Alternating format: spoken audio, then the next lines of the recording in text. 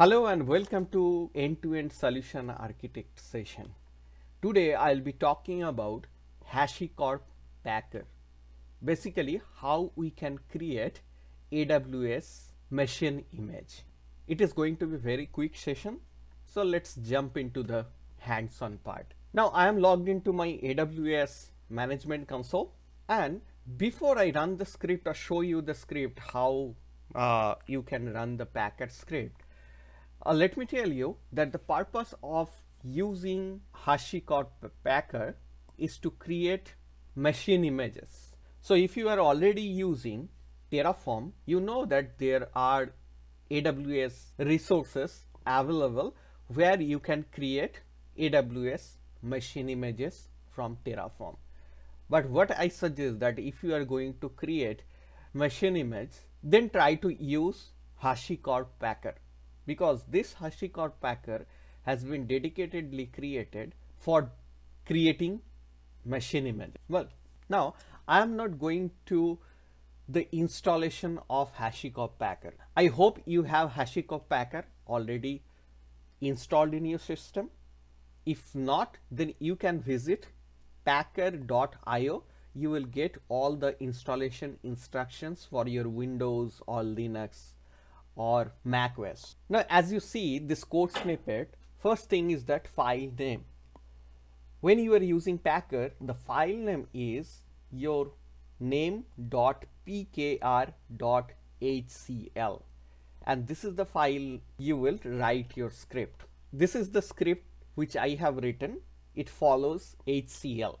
Now if you want to write the same thing in JSON format, you can do. So it is the file name .json. I will show you the both and how to run both the files. Well, so there are few sections in this script. First one is the Packer. When you are running Packer for the first time, then you need to install the plugins for the required cloud providers. So in this session, I am going to create machine image of an Amazon instance.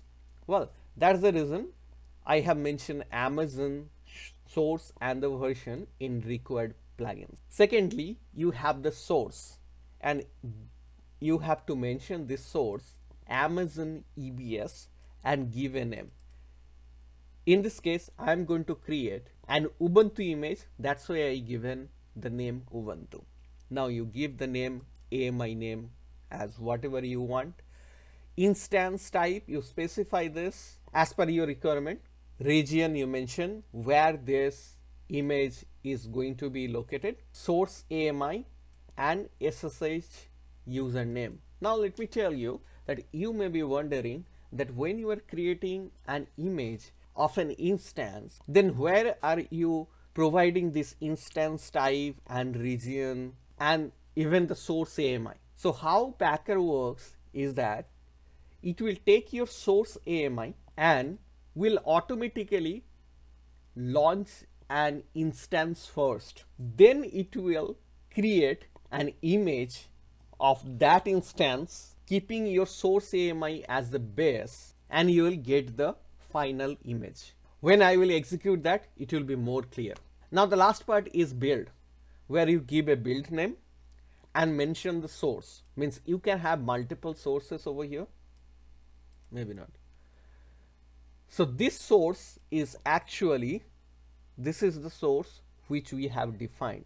So our source is Amazon-EBS, and we have given the name Ubuntu, and it says sources. So you can have multiple source over here, and when you are building, you give the name of the sources.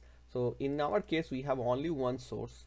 So it is source.amazon-EBS, and this Ubuntu is basically the name of this Ubuntu which is coming from here. Now let's give a try and let me show you. Let me go to the Amazon portal over here. As I see that I have 0 instance running, that is fine. Now let me go back. Let me take you to the AMI images. You see that we have this under images, you have AMIs. Click on that, because ultimately when we create our images, it will be available here only. So we don't have any images as well. Okay, let's go back from here. Now let's run our code. Well, now as you see that I am inside a directory called Packer. You can give any name to it, and I have two files, .json and .pkr.hcl. Now to initialize Packer, the command is packer init and give a dot. You may be wondering that which file it should consider. So once you are giving dot, by default it will look for .pkr.hcl and it will consider that. So give an enter, it has initialized. Now to execute this Packer file, basically to build, we have the command packer build. So it is packer build dot. Again it will consider the pkr.hcl. You can mention the particular file name and I will show you. Give enter, it has started building, you see. And when it is saying that waiting for instance, this is the instant ID, to become ready, let me take you to this instance place where you will see that there is one EC2 instance is being provisioned. So it is not yet running. So let me clean this filter and let's see. You see that's one instance state is pending and this is the 5AA0. Well, and you see that the same, it is waiting for instance to become ready. Now using SSH communicator to connect this instance, waiting for SSH to become available. If you remember that we provided under source that what is the SSH username. By default the username for Ubuntu instance is Ubuntu. So we have already provided that, and through this username it is trying to connect to that and connect it to SSH. Now stopping the source instance. So let's go again and you see that it is running, and let me refresh it because it will terminate of its own, and it is stopping. So now it is stopping, waiting for the instance to stop. Let me take you to the AMI part as well. What is happening? Is there any AMI being created at this moment? So I clicked on AMI and it's loading, but you see that our instance is terminating. It is stopping now. It will gradually terminate, and if I see the console, it is still waiting for the instance to stop. Okay, now creating AMI E2ESA AWS Ubuntu, the name we given. Okay, waiting for the AMI to become ready. Let's go to our AMI. You see that it has started creating, status is pending, and now it is done. So it is saying that this AMI has been created and this is the AMI ID. Let's go to AMI page once again, and we see that our AMI is created and status is available. Now we have seen that how we can run Packer to create Amazon AMI. Well, let me show you one more step as well, that when you want to delete the AMI, what are the steps? So it is not only that you click on it and you click on deregister. So you click the AMI which you want to delete, basically go to action, click on deregister AMI. But before I do this deregister, let me cancel this and let me show you the snapshot. So you go under Elastic Block Store and you will find snapshot.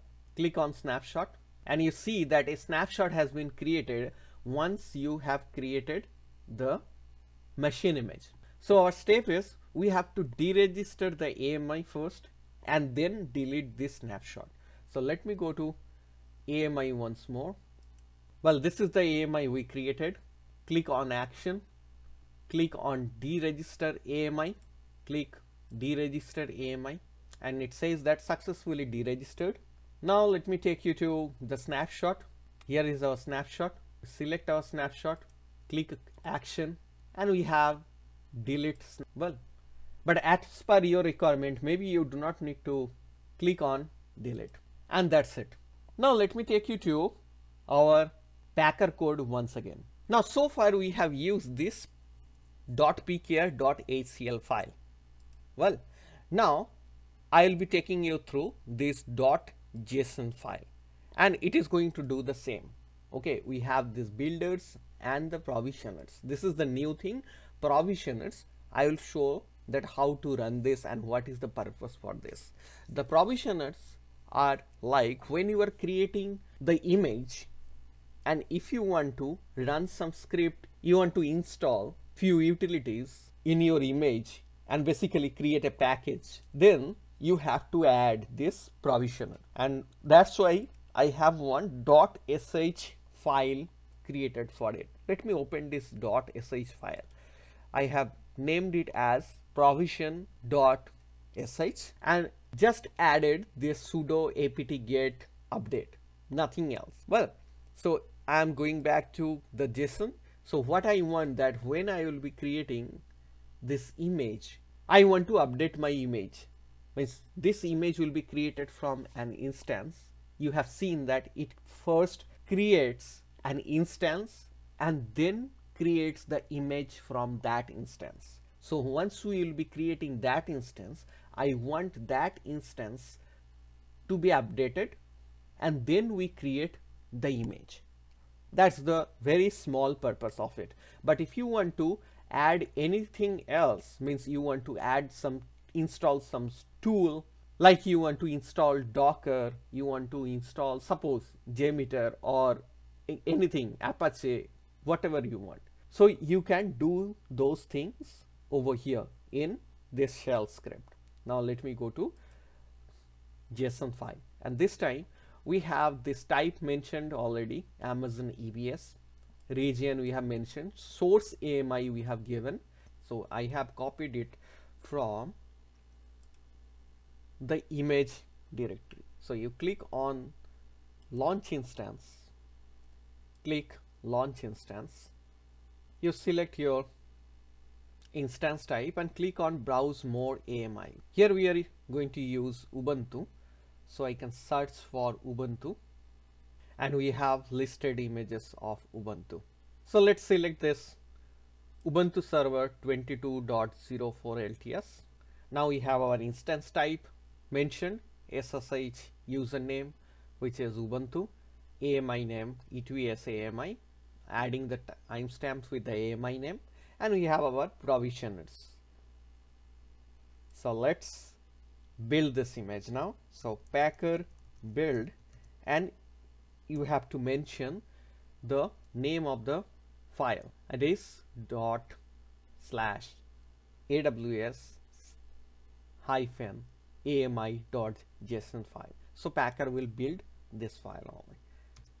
Click enter. It has started building, waiting for the instance to become ready. Same way it is creating an instance, and it will update that based on the shell script which we have provided, and then it will create the image. Now it is showing waiting for AMI to become ready.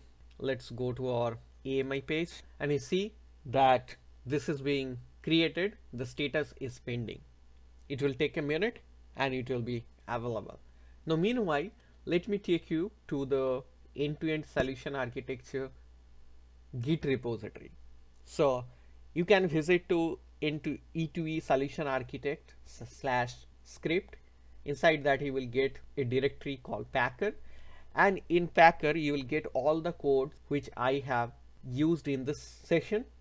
The first one is AMI version 1 packer.hcl. The second one is the JSON I have used. So if you see, you will get all the script, so you can use it, modify it as per your requirement. It will be a quick handy resource for. Well, one more thing I can show you, that if you are interested on Terraform, then we have a complete Terraform infrastructure automation series is going on, and you can visit our end-to-end solution architect session YouTube channel, and here you will find all the Terraform advanced series which you can actually implement in your organization. It is not for the beginners of Terraform. If you have already worked on Terraform and currently working in your organization, then it will be very helpful for you. Well, so let me go to our console once again and let's see that how far it has completed. So, well, it has created the AMI like before, and if we check for the final time that our AMI image is available now, give a refresh, and it is status. Well, so far we have seen that how we can use Packer to create our Amazon Mission images. If you have any queries, please write in the comment box or reach us to e2esolutionarchitect.com. I'll be happy to help you. And before I close this session, let me tell you, in our next session, we are going to talk about creating pipeline to trigger Terraform. Basically, we will create a business case where we need to automate build server.